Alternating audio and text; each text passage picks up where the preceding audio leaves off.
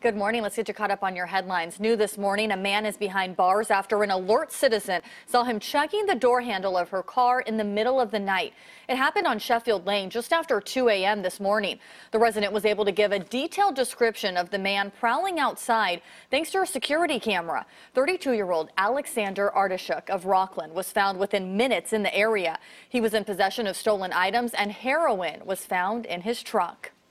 FBI Director Christopher Wray is under fire for his agency's handling of suspected Florida shooter Nikolas Cruz. The FBI revealed Friday it did not investigate a warning that Cruz may have been plotting the attack that killed 17 people. Manuel Baracus is outside Marjorie Stoneman Douglas High School with the latest.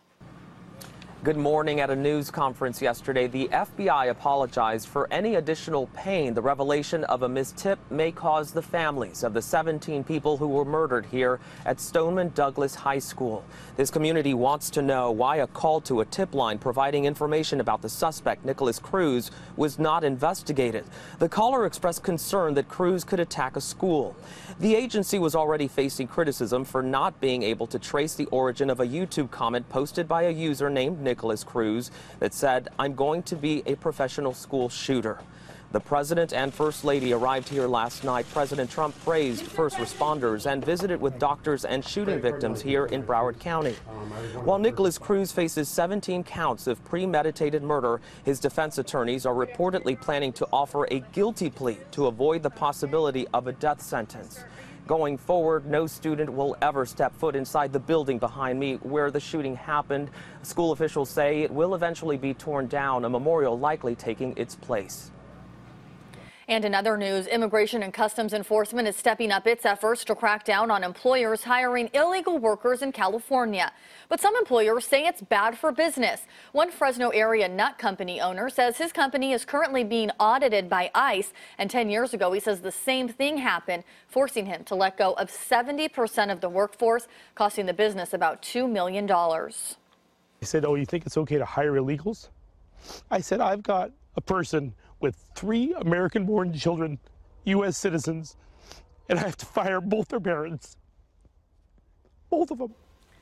California Attorney General Xavier Becerra says under state law, employers cannot voluntarily grant ICE agents access to non-public areas of the work site, and they can't give access to private employee records.